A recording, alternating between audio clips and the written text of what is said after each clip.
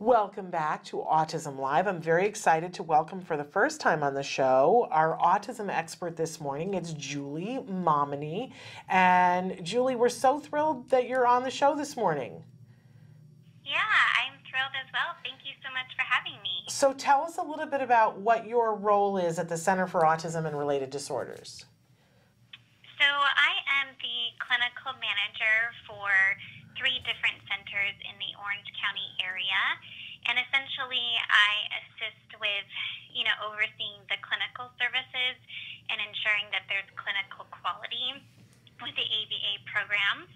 And then I also assist with just the day-to-day operations of the centers as well. Well, that's phenomenal. And so you've joined us today and we've sent you some questions over. I'm going to jump right into the first question here. Hello, ladies. My son is 6, has therapy, was doing great. The last 2 months, he's been very whiny and overly extreme tantrums. Before we used to get them under control, but now anything triggers it. Why does it seem like he is going backwards? Didn't change anything in the environment or diet. Also, he seeks negative attention. How can we stop that? We ignore it. Do you have any other suggestions? And they send their love. So what would you say to that mom, Julie? Sure. So increases or changes in behavior can occur for a variety of different reasons. So we would first want to take a look at whether or not the behavior intervention plans are being implemented with accuracy and consistency.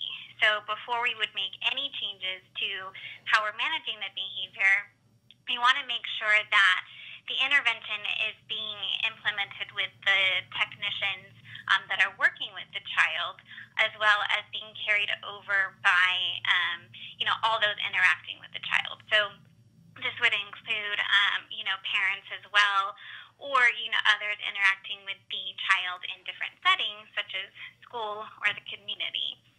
So you'd first want to make sure that the strategies are being done the way that they should be being done. The second thing we might want to consider is whether or not the function or why the behavior is happening has changed. So anytime we create an intervention plan, we determine why the behavior is happening, and that basically controls how we manage the behavior.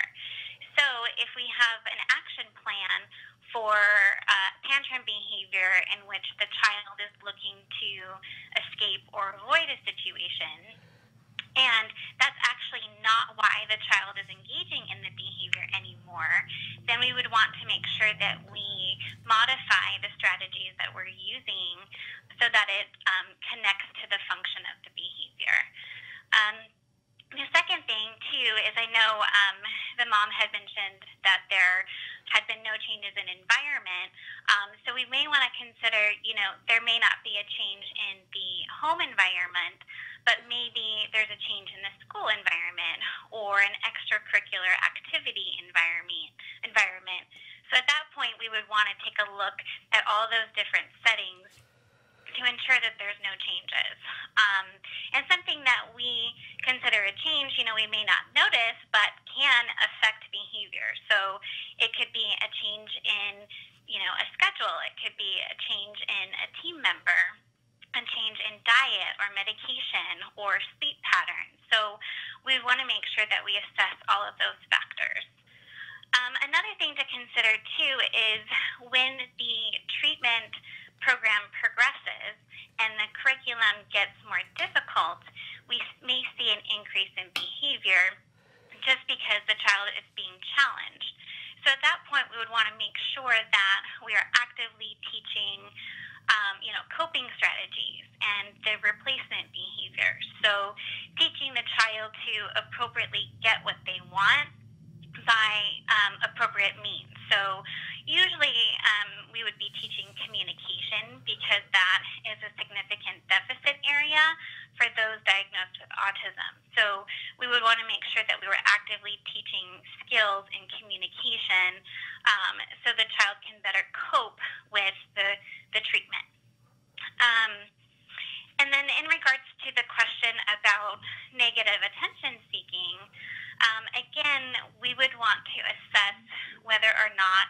the intervention plan is being conducted the way that it should be. So there are different parts of an intervention.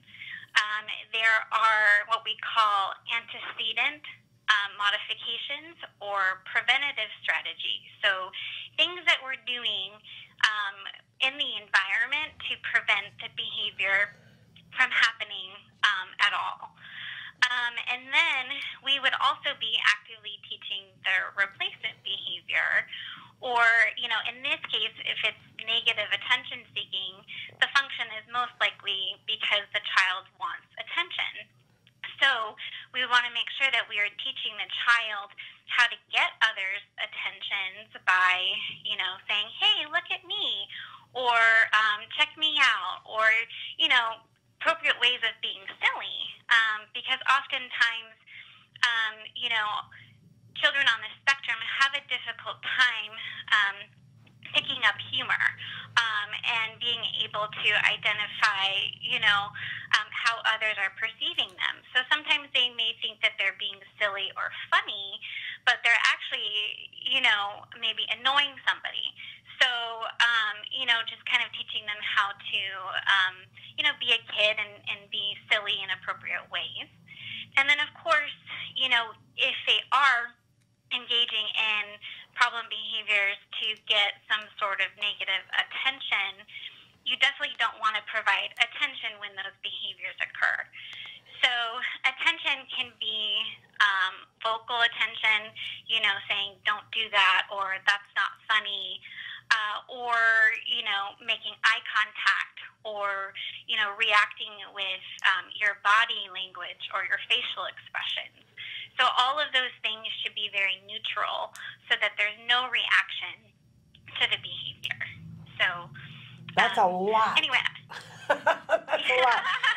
That's a lot, Julie, and that's really helpful. But keeping in mind that a lot of times parents go, well, nothing changed. That thing you said, nothing changed. But somewhere something changed. And you really got to put on your sleuth hat to figure out where something changed. And it could be something positive. It could be something that the child experienced as being negative. It could be so many different things. But you got to figure out where that loop is.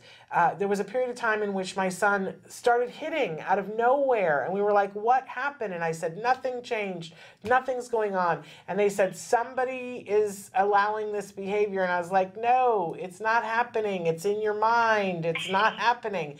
And then I was in a meeting with the OT, and she said how he was hitting her every single day. And I said, what are you doing? And she was like, what do you mean? And I was like, are you blocking it? Is there a consequence? Is there any? And she was like, oh, it just happens. And, once we taught her what to do about that, the hitting magically went away. So just make sure that you're listening to Julie and following up on things. I'm going to ask Trayvon if we can take a really quick, short break. We just have to adjust something, and then we want to come back to you, Julie. Do you mind hanging on 1 second? Sure, no problem. Okay, Trayvon, have we got a really short break we can go to? Okay, we're going to take one short break. Don't go anywhere, and we're going to be right back.